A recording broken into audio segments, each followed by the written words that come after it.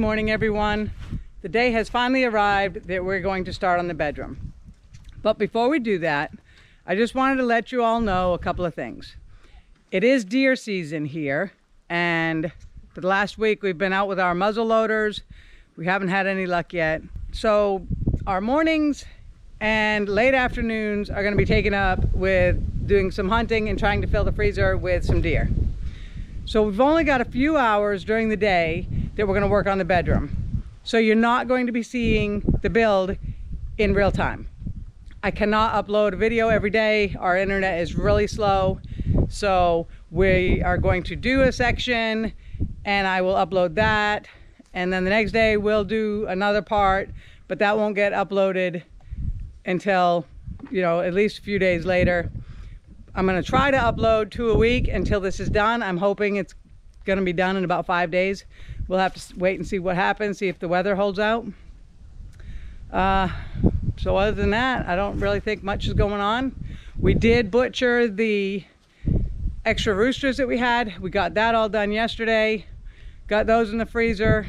And so now we're just getting ready to build. Let's do it.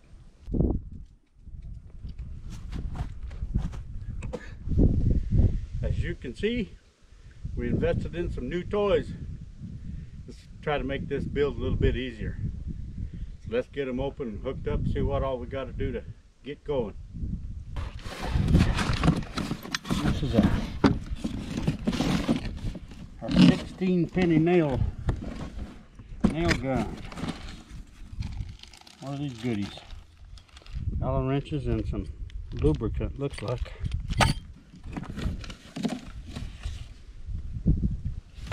Invoice, instruction manual.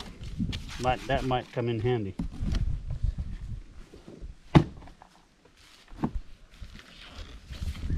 This thing. We bought this because our older one that's in my shop it's getting weak. MJ's had that one for 20 years. So we'll be a lot better off.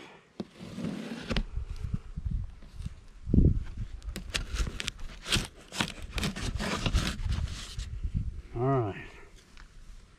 I hope this came with some hose, and I didn't look to see what come with it.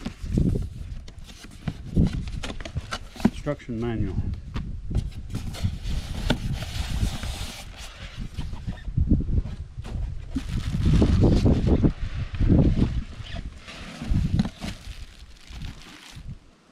Uh-oh.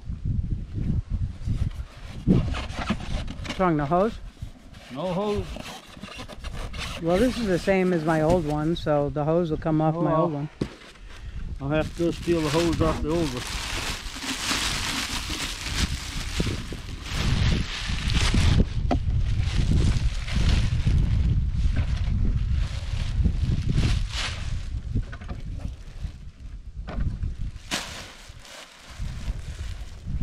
Why is there two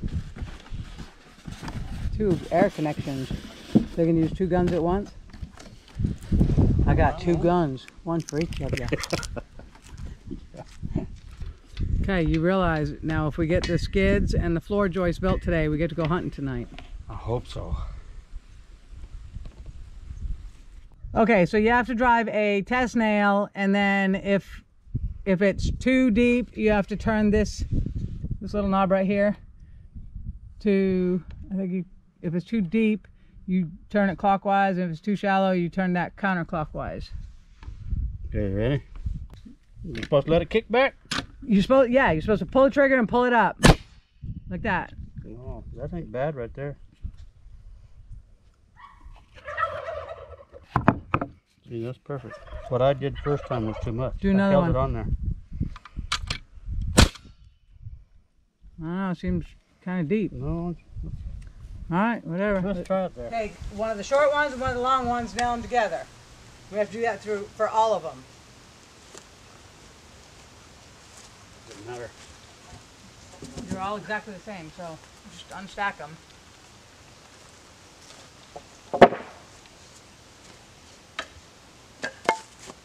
I threw him that way and you threw it that way.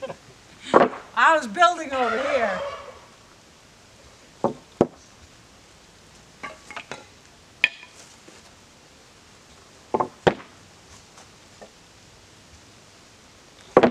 Here, let's grab a long one. Okay, lay it down. And then we put a short one on top of it. And flush it up on that end. And nail it together. And we have to make all of these into the same thing. Well, you're holding it on there again. I'm just letting it do its own thing.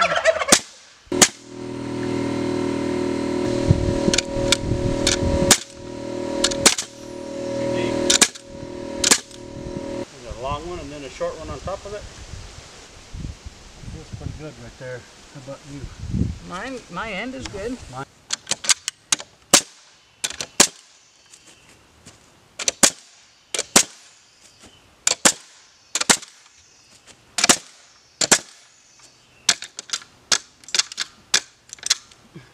7 nails or less. Mm-hmm.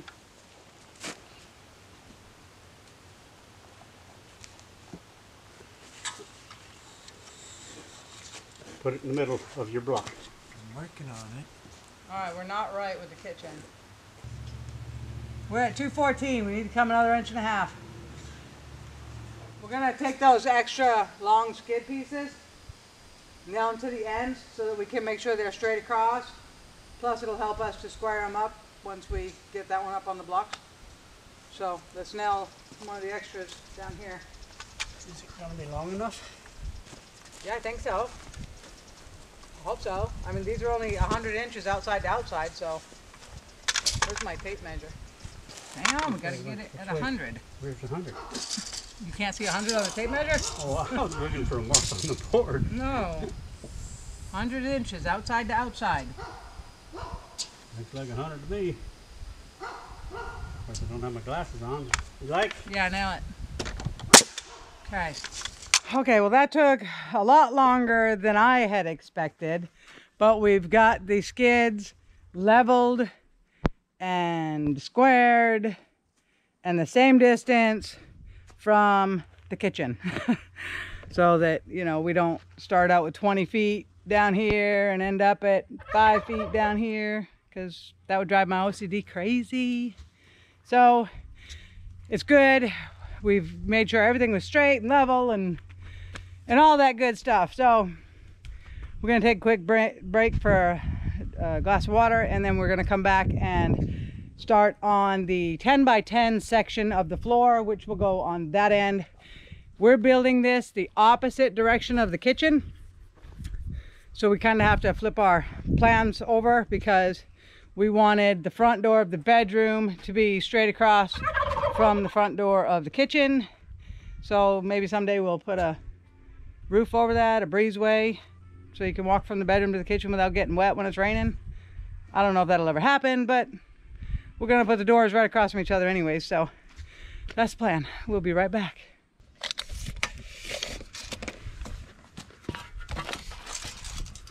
All right, so we're 24 inches on center, but our boards are 2 inches thick, right? So I want to mark these at 23.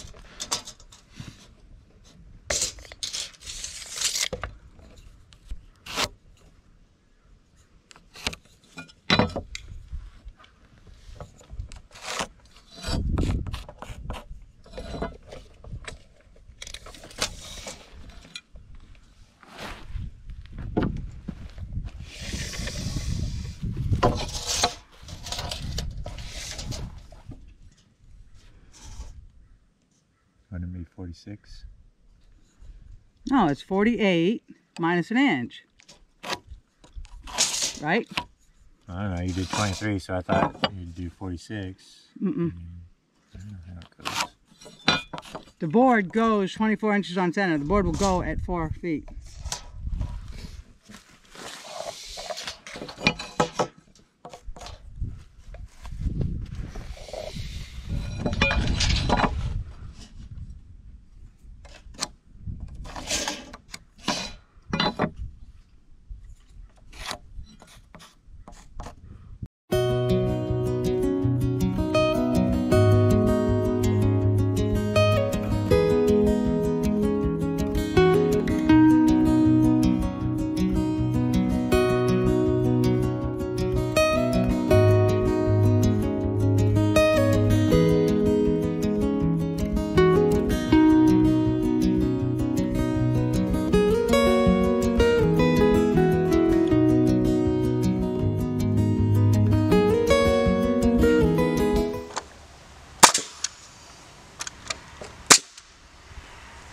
Okay. So right here.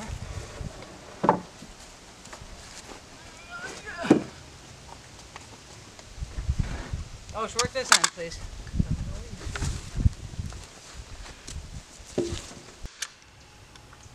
Both sides good? Yes. Is it good on both ends? Yes.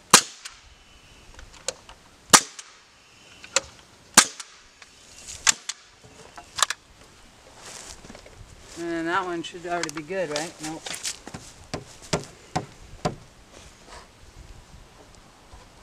Do the top. Take the clamp off.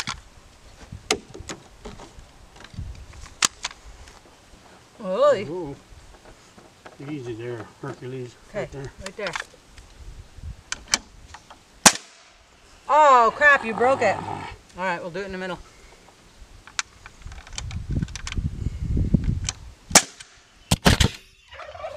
But I don't know how I'm going to twist the top. I have an idea though.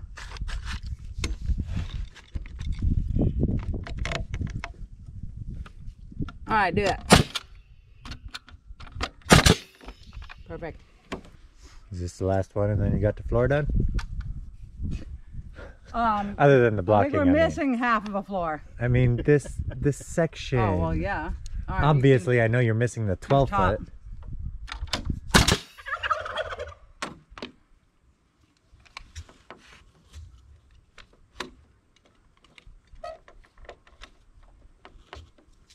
Okay.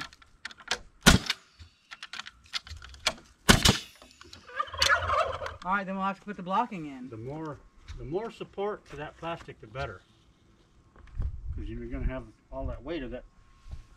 Can you toss me my tape measure? So all the blocking is, how many blocking do we have? Oh, no, we gotta cut them. We need 1, 2, 3, 4, 5. We need 10.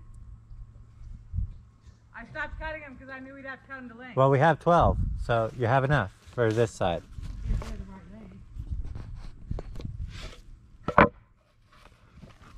We're gonna go, oh shoot, I forgot